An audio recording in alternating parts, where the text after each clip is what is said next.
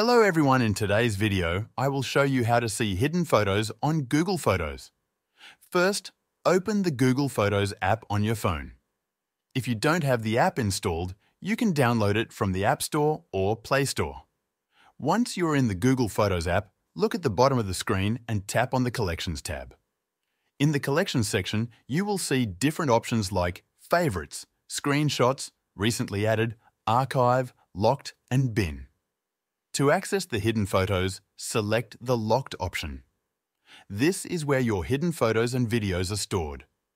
Tap on the locked folder and the app will ask you to verify your identity.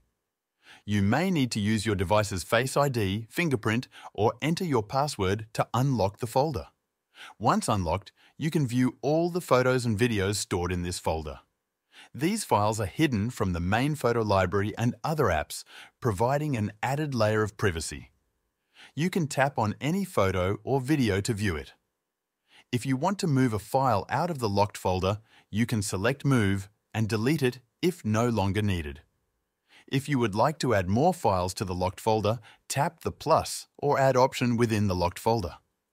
This will allow you to select photos or videos from your gallery and move them into this hidden and secure folder. That's it.